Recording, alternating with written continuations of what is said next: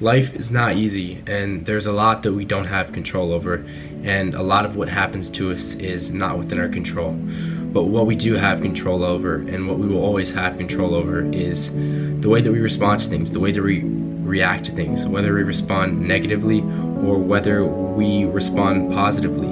And we always have that choice, and it's something that a lot of people, forget that they have, that you have the power to react to something. That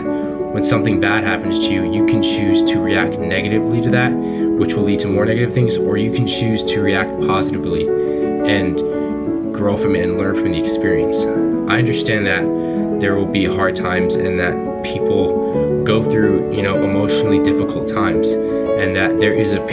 healthy period of grieving, but there's then a certain extent to when you dwell on something for too long that becomes unhealthy, and that's what you should try to avoid. That's what you should be trying to avoid. Trying to become positive and trying to understand that something bad may have happened, but the more you dwell on it and the more you react negatively, you're only going to hurt yourself more. And if you try and change your perspective and look at it with a positive outlook and look at it from I always try to remind myself that everything happens for a reason, and I think it can be really powerful,